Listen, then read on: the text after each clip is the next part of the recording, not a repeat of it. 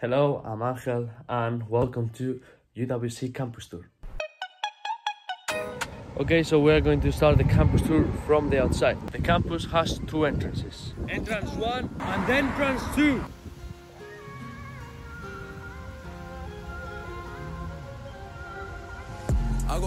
So around the campus we have this water. It's very beautiful, but there is some residual waste in there, so people don't swim.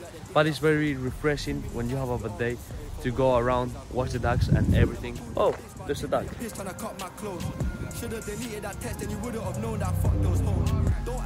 So you enter the campus with this magic cup. I have right there, that's me. And you just go. And the whole door opens for you. In this part right here, nothing happens honestly, but it's just like the entrance. You have that table. I've never seen someone there, but yeah, the flags and everything, and the stairs. These stairs to go to the atrium. So here all the students sit there, but yeah, this is called the atrium, and this is usually filled up with people. People won't even fit in all these stairs, and I'm going to go downside so that you see the big space that this is. This is in the main building, and here is where all the classes, or almost all the classes, are located, but we'll see that later. This is the atrium from downside. There something comes, big PowerPoint and everything. But yeah, why are these tables here? Because people often use it as a library, but this is the true library. So this is very silent right now. People are studying, so I'm just going to have my spot in here, and I'm going to tell you what you can find in the library.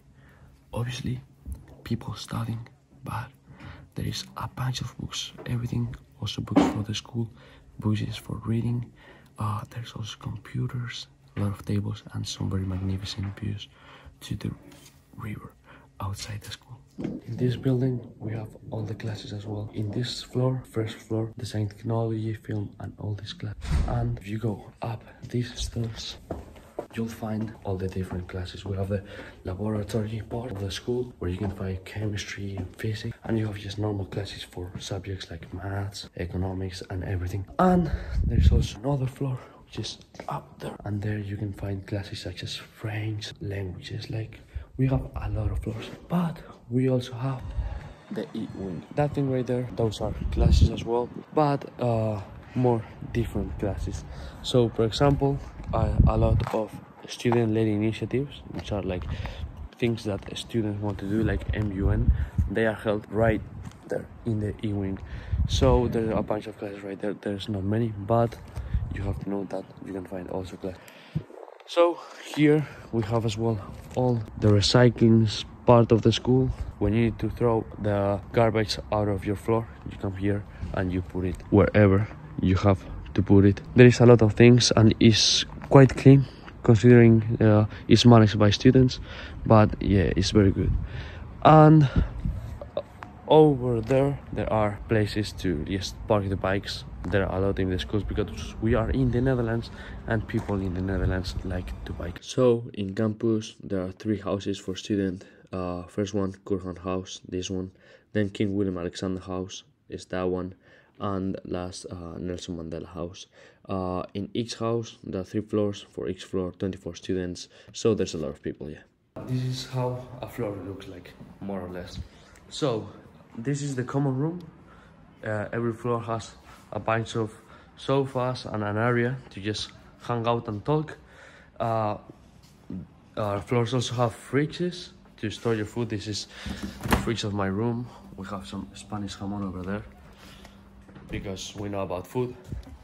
And there's also a kitchen. Right now it's very messy, but every floor has a kitchen to cook whatever you want. Floors also have a study room where people study. This is the study room of a floor. So there are a bunch of tables and some school computers, but people usually use their own laptops. We also have lights for study. And yeah, it's a very silent place to study. People are very respectful. You only come here if you want to study or work on whatever, but in silence. Then there's obviously the rooms, but I'm not going to make a video about that. There's a good video made by a floor mate called Kiara. If you want to see it, it will be linked down below. We also have the laundry room.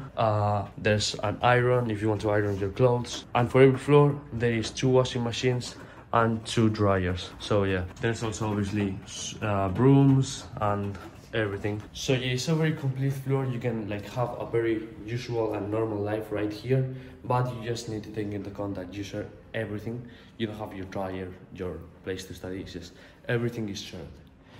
So here we have a place to play basketball, but usually there's no one. But yeah, this is the place. Or football as well, but the goals are very small, so no one plays football. Gotta make 1 basket for the video. Definitely didn't take more than 1 attempt, definitely. And behind everything we have this garden. It's a very cool place to chill, but to be honest, there's not a lot of people around here. But it's fair to say that we have a garden and plants. All of this has been made by students, so that makes it more special. Okay, so right now I'm in the Mensa. This is where we eat. It's called Mensa. It's like just a dinner room. It's very big, bunch of tables, different types of tables, and yeah, we also have tables outside, but usually weather in the Netherlands is not that good, so we tend to eat inside, and it's usually very full. We also have a coffee machine and a piano, so it's a very cool place to eat and to chill and relax. So yeah, that's it. As you have seen, it's not a very big campus, but it's good because we do life in the city. If you want to see how's life in the city, subscribe to this channel. There's a lot of content. Don't miss out on anything. And have a nice day. See you. Yeah, I'm in the video. Okay, let's go. Guys, I'm YouTube famous.